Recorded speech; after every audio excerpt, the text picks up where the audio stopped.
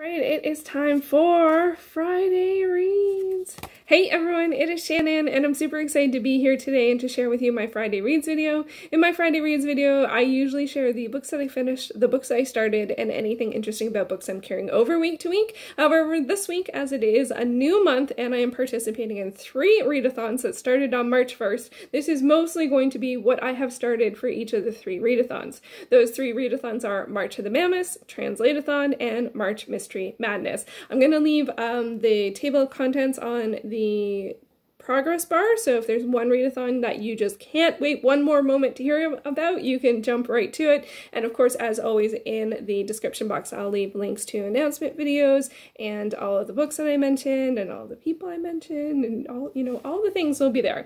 So I am going to start with March of the Mammoths. This is actually my first year participating in March of the Mammoths, which is a readathon that is by Jason from Old Blues Chapter and Verse, Lukash from A Cruel Reader's Thesis, and Al from Bøgh Books. It runs all month, and the goal of the readathon is to encourage people to read books that are 800 pages or more. So I picked a book that I've been talking about for ages, and it's a book that is one of the oldest books on my Goodreads TBR. Like literally the first day I joined Goodreads, I added this to my TBR. I was like, yeah, I want to read that. And it's also one of the longest books, of course, because it's March of the Mammoths. It's one of the longest books on my Goodreads TBR, and I have been sharing on Instagram my process a bit, the journey a little bit, because I have been altering this book so that it's in literally more manageable chunks, and that is Les Misérables. So first I'm going to just talk a little bit about the book and my approach to the book, and then I'm going to share a little bit about how the alteration has, or the deconstruction and reconstruction has gone. So first up, this is by Victor Hugo. This is wildly popular, notable, referenceable book, known book. And this is translated by Christine Donougher. Wow, I'm not sure about that. Donougher? Not sure. So that's the translator. This is translated from the French. I know the story from the musical. I have seen the musical several times, both when it came out, let's just say the first time and not the year, and then I also saw it again, I think like 2013 or so. I've also seen the film, and at one point I did know word for word the entire musical, and I could sing it from start to finish. Probably gonna do that. I could probably start, look down. I'm not gonna do it. I'm not gonna sing. We're not gonna go there. So anyway, so I know the story-ish. I don't know. I have no idea how closely this follows that, but we shall see. And my approach to reading this is actually a little bit different than I expected. I actually decided to go with giving myself a minute count for this, and I'm going to just try and read it daily for 20 minutes. It is a slower read. There's a lot of words on the page. It has a fair amount of chapters, so it's pretty easy to just read to the end of the chapter, sort of like when the 20 minutes hit. And I think I'm going to go for consistency for now, just reading 20 minutes, and then if it feels good, I can increase that. And I'm going to also try and read it earlier in the day, because it's older work and it's heavier work for me. When I read at night, it's better to have something that's a little more accessible. So yeah, but it also feels good to read it in the middle of the day or something, because then I'm like done. I'm like, I got my reading done, like, which is really good. It is actually pretty, I was gonna say dismal, but not, I wouldn't go that far. It is definitely not challenging yet. I'm sure it will get there, not in terms of comprehension. Actually, that's the reason why I decided to go for a minute per day, because I thought if I gave myself a page count, I would be rushing to get to that page count and skip over things. And I think with a book that's this long, I want to be really firmly centered in the story and know the characters. So that's why I'm giving myself an amount of time. And if I feel like I read half a page and I spaced out, I'm going to go back and reread it, because I don't want to get 300 pages in and then be like, I don't really understand what's going on here. I'm sure that probably will happen, but anything I can do to prevent it, I'm going to do.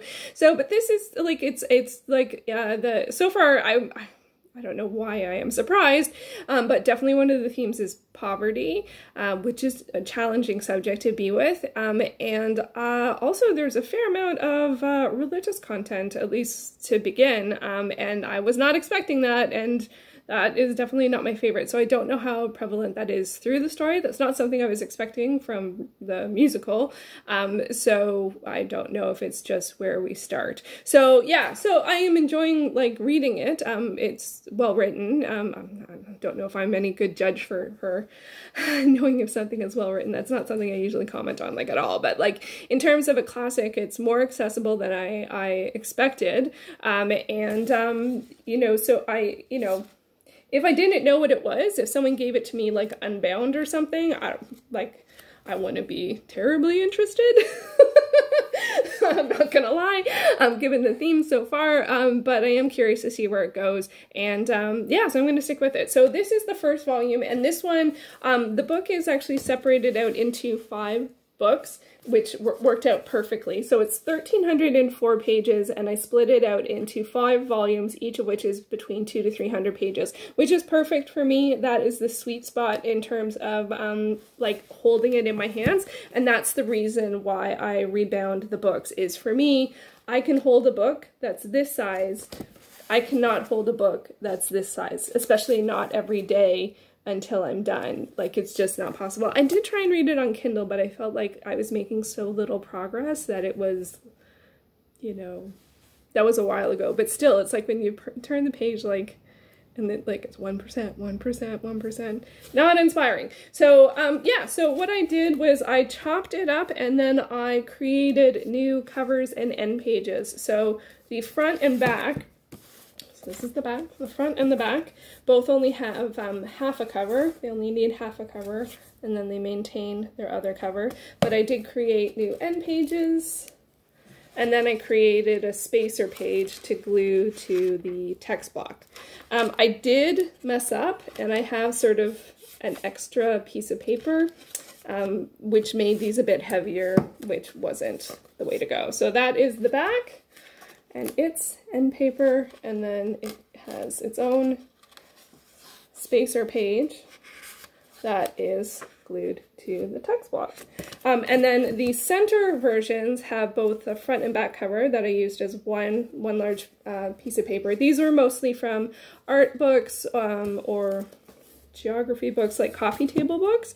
And I did try and go with a bit of a red theme, a red and blue theme, because of the color of the France flag.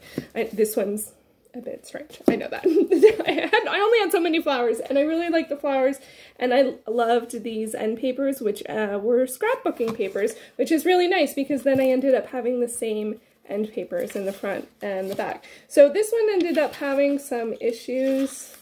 It pulled away from the spine, so I had to go with masking not masking tape, but Scotch tape. So I'm really unhappy about that.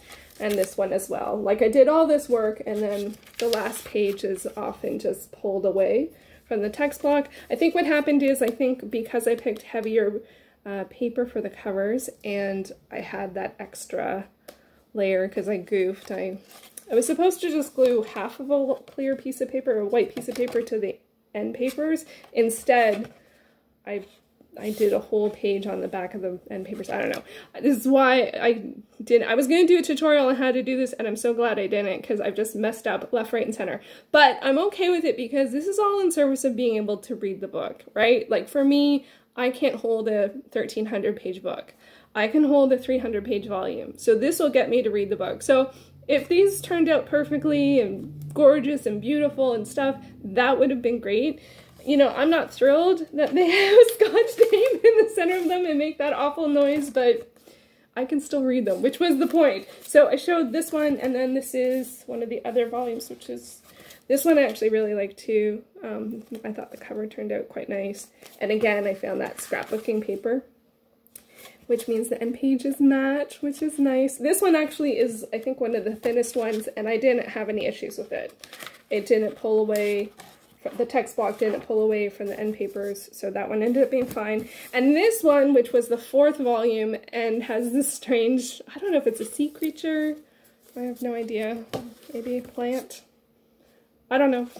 This one is the largest of the volumes, and I had the most trouble with. And I also used heavier paper for both the end papers and the cover. These are Robert Bateman paintings, because I got one from my Value Village Robert Bateman book. Yeah, and so I think the fact that I went with the heavier versions, and this ended up being the largest, I just had the biggest challenges with it, because I had several mishaps. I had to re-glue, Scotch tape, just, it kept on pulling away, Scotch tape, just pulled right away. This one I tried to repair several times, and I just did not have much luck. Anyway, that being said, I feel like I still am able to read the book, which is the goal, in nice chunks.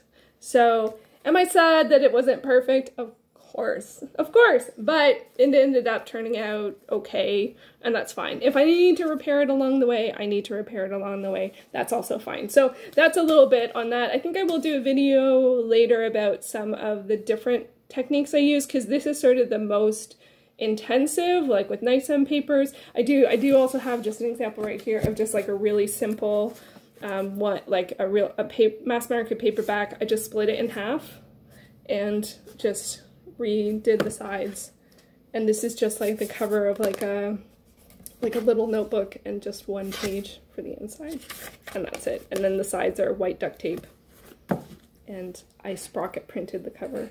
So this took way less time and energy, and I think it looks just fine. So but anyway, so now I'm getting a little off track, but yeah, so people had, wanted to see that, so I thought I would share. And yeah, and I I have no idea. I'm trying not to get hung up on numbers in terms of how fast or slow I'm reading Les Miz, but being the person I am and being a numbers person, my brain is calculating it. But I'm trying my best not to worry about it, and just slow and steady, and just, be the tortoise, and that's okay, and just keep at it. And I'll be curious to see how long it takes before something feels a little bit familiar, because so far, not so much, but I'm like 29 pages in, so.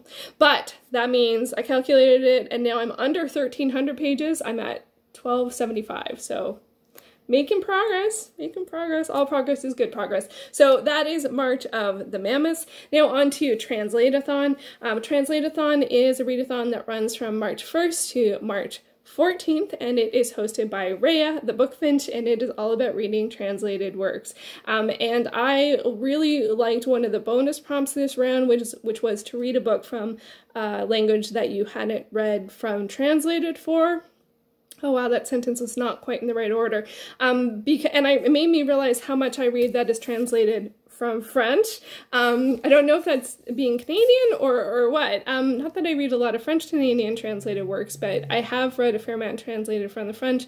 I also, because I read a fair amount of manga, read a lot of Japanese translated works, and because I'm reading through the works of Ibsen, I read a fair amount of Norwegian translated works. So I reached out, and both Anita from Anita Reads and Rhea shared recommendations for books to read, and I took up both of them in terms of what to start. So Anita's recommendation, and she has read these books herself, and I picked them up on her recommendation, and now, like, in terms of getting the first book, and now I am finally reading the first book, and that is The Devil's Apprentice by Kenneth Andersen. And this is it's sort of like a dark fantasy horror novel about a kid who ends up in hell. I'm pretty early on in it. I'm only about 10% into it, but I'm quite enjoying it. It kind of feels like maybe he really shouldn't be there, maybe. He seems kind of like a very genuine, kind-hearted person, but he ended up there, so, I really like a lot of the secondary characters that we've been introduced to so far. It has a good amount of sort of levity and humor in it, not over the top, but just sort of like, I just really like the tone and the pace of it, and of course there's some characters that are not nice given the context and the setting, but there are some characters that are, so I am really curious to see where this is going to go. These are also, I'm reading it on Kindle. The audiobooks are available on Scribd for books 1 through 5. I don't think the 6th book has been translated yet, so that is, and I think the 6th book is the final book. So, but that's you know, I'm not there yet. I'm still in the first one, and I am quite enjoying it. I also, Rhea's suggestion was Blacksad, which is a graphic novel book, or graphic novel series, a series of comics, and it actually could easily also fit for March Mystery Madness, because I'm not that far into it, and it follows a detective who finds out about a murder, or someone who, I assume it was murder, seemed like it was murder, and of someone he once knew, and now he is on the search for finding out what happened.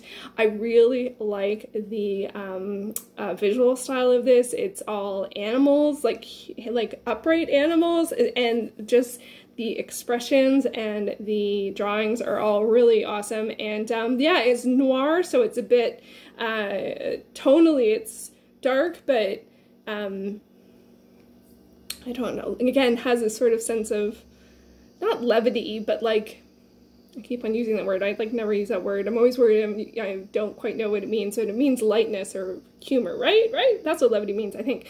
Yeah, so I'm really enjoying this. I accidentally, if you end up getting this from Hoopla though, I got volume 1. Usually volume 1 is like the first several bind-ups, but in this case volume 1 was the first comic. So look at the page count, because they had both the comic and the first several bind-ups, and so I ended up having to borrow it twice, because so I kind of goofed on that. So just, you know, I'm using a lot of rentals this month, I think, and I'm trying to ration them, especially because I know Jen from Remembered Reads is going to be doing a video about graphic novels and comics and crime comics, so I'm trying to save my rentals until I see that video, because she always has great suggestions. So yeah, Blacksad. So those are the two that I'm reading so far, and I might, depending on how things go, even though this is translated from the French, I might pick up Journey to the Center of the Earth. This has been on sort of like every month TBR this year so far, and I haven't gotten to it yet. I'm currently watching 20,000 Leagues Under the Sea. I've seen it before, and I read the book a couple years ago, and this is sort of in the same loose series of Extraordinary Voyages, which is like 50 books or works long, yeah, so I might do that. I've seen a film adaptation of this as well, but I like adventure stories, so I thought it might be a good fit. Now on to March Mystery Madness, which is created, or I don't know what the best way to describe it, like Elizabeth from Lizzie Faye Loves Books is leading us in the charge of March Mystery Madness, maybe that's the way to go, and this is the it's a month-long readathon all dedicated to mysteries. There are so many co-hosts: Di, Sarah, Jen, Matt, Laura, Latin Lector, like so many hosts. I will leave information down below, check them out, and I really enjoyed watching. I watched the first half so far of their live kickoff, which has so many recommendations for mysteries in it, and I highly recommend checking it out. I'll leave it down below, and I have to watch the second half of that. So I haven't started anything for this so far, although Blacksad definitely could be. I didn't realize so much that it's a detective story, so it would definitely count for both Translateathon as well as March Mystery Madness, but the graphic novel or comic that I do have my eye on for March Mystery Madness is Clue by Paul Allor. I did read a Clue graphic novel last year, or comic bind-up last year, which was different. So I don't know if this is just going to be my annual tradition to find some Clue-related book or something to read during March Mystery Madness. I have no idea. And actually Sarah from Steeped in Books has created an original tag that is all centered on Clue, which I will leave a link to up above if you should like to partake. I really enjoyed watching that as well. So yeah, so this I thought I like to start things off easy. I am actually, like, even though I have participated in March Mystery Madness for several years, mysteries is one of my least read genres, and I have a hard time following plots, and I always think the last person in the scene is whodunit, and I'm just not very good at reading mysteries, but I love participating, and so I just do my best. So Clue is definitely one that I want to read. One that is like way more serious, and I found this on Scribd, and it popped out because it's only 150 pages, and it is The Pledge by Friedrich Dürrenmatt, I think. Friedrich. And this is, who is a Swiss author, and this is a novella, although for me 150 pages is like, for a mystery, is still going to be a challenge, and it looks quite dark, and I have a feeling even just from lightly reading some descriptions, I think I've already figured it out before even reading it, so... yeah, but I still think I might give it a shot, and it is also translated, but I can't figure out from what language without, like, I looked on Wikipedia and I think it's there, but I don't want to accidentally figure out what the thing is in this one, because I'm sure it really feels like there's a thing in this one, and I think I have figured it out. But anyway, I'm curious to see if maybe I think that might be a better approach for mysteries with me, because I get a little hung up on not wanting to know what the thing is, but like, sometimes I think it's unavoidable, but I think if I could read them with the sense of trying to figure it out, or I don't know. Anyway, I don't have to change my ways, but I get so, I don't like spoilers. So, and I think it's a genre that you can really easily hear spoilers, but sometimes there's lots of interesting discussions about format. And so if I can think of it from a different, like a more intellectual perspective of how a story is told, that might be more enjoyable, but I don't like seeing the wizard behind the curtain, so I'm not sure. So anyway, I don't know, has anyone read The Pledge? I think it might have been made into a film. When I was looking on Pinterest, I got some film images, and I think I've seen the film, but I don't know if the film was based on the book. And I don't want to look it up because I think I've seen the film, and then I'll do that whole, like, get to 75% and realize I know what the story is and then be all mad. So maybe I should just pick something else. I do have a couple of other options. I did put some Instagram polls up. These are some books that I picked up a couple years ago at Bookends. So I have Free Draw by Shelley Singer. I just love these covers. So there's that one. The Night the God Smiled by Eric Wright, an Inspector Charlie Salter novel. This one is set in Toronto, so this one's a Canadian one.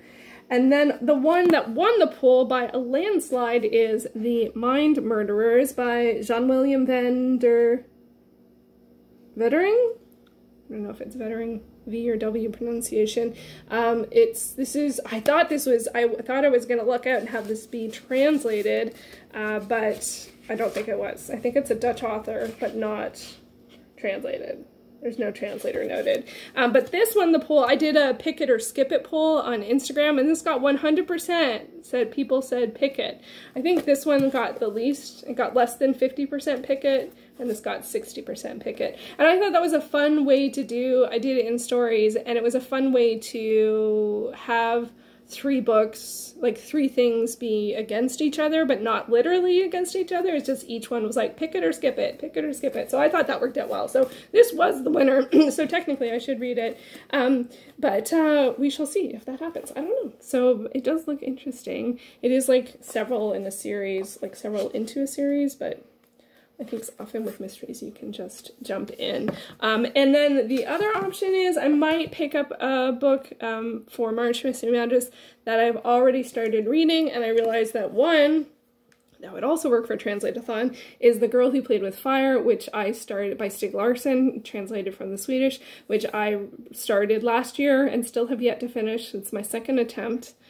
And I don't know, it might be smart to go with it and just get it done. Just get it done. So I got further this time than last time. Maybe? I'm not sure. I've seen the movies. I don't even know why I keep feeling like I should finish it. And then the other one, which I really don't know if I'll do, is The Bourne Identity. This is another one I recovered, so there. The Bourne Identity by Robert Ludlum, and which is one of the oldest books on my Goodreads TBR. Now, this one doesn't feel like a mystery to me so much. It's more of a thriller, I'd say. But it doesn't feel like a mystery because I've seen the film, so I know the story. So it is technically a mystery, but is it a mystery to me? I don't know. Does it say the genre? Sometimes it says the genre in the front, and sometimes it doesn't. I don't see it off the top of my head. But yeah, so that's another option too. Should I continue something that I've already started? Both of those I started quite a while ago. Both of those are in the 600 page zone. So maybe slowly working through one of them this month would be a good way to go. Or The Pledge. Or something else. Or Clue. Clue I will read. Clue I can read Clue. I feel confident in that. It's all the other ones that I'm like, I guess I haven't maybe found the subset of mystery that's a real Shannon zone. I think this is the closest. I like adventure stories, but and like I read some of the Numa files, but I didn't enjoy them. Like, I like the adventurous spirit, but they both had, the two that I read both had some gender crap in them, and so I think that might be something that bothers me. Well, I know that's something that bothers me, but I haven't found an author that does sort of that kind of adventure sort of stuff that is more gender balanced. So I don't know, the search continues. It's a mystery in and of itself. But yeah, so there you go. Those are a lot of the books and alterations of books and all that kind of stuff. This one was a long one. I knew that was going to happen. Let me know, are you participating in any of these readathons? I know there's also there's more readathons. There's the Irish readathon. I do have an Irish art book that I might read. I don't know if that's a bit too cheeky to read like a nonfiction art book, but it's about Irish art, so I might participate in that as well. So many readathons, and I'm looking forward to everyone's videos about them. Lots of people are doing live streams or book clubs, or not book clubs, like book read-alongs, buddy read type things. Oh wow, what's that word? Out of words. I'm out of words, and yeah, so that's what I'm reading. So I gotta get this up so I can read my pages of Les Miz, or read my 20 minutes of Les Miz. It'll probably take longer than that to upload because this video is so long. Now I am rambling. Okay, I hope you have a wonderful week ahead, and enjoy all of the readathon goodness. All right, thanks so much for watching.